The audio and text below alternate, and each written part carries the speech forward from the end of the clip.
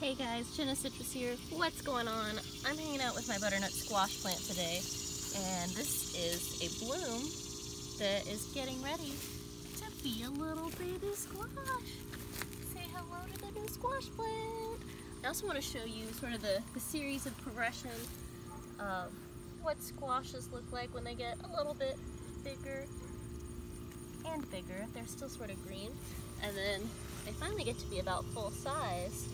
And they're still green, and they don't mature until they turn kind of yellow, but I don't have any mature squashes out here because I picked them all because they're so good and delicious to eat. But I do want to show you how long this is. It's sort of ridiculous, and I did finally find the start of it in my compost bin, and there are so many shoots, and I just feel like it's a big exciting mystery plant.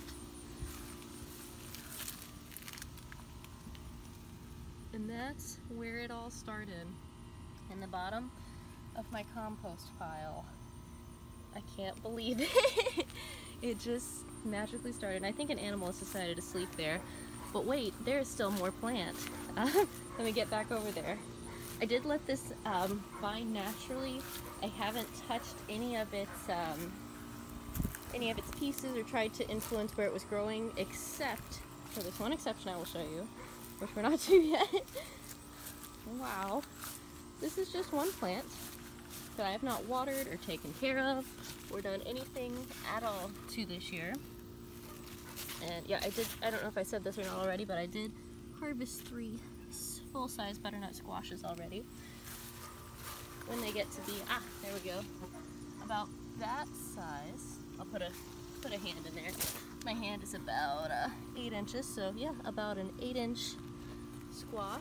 They're not like the hugest, most GMO-ish things you've ever seen, but I did move this squash up onto the side of my compost bin just 2 days ago, and I wanted to see if it would trellis for me. So we've got that growing on.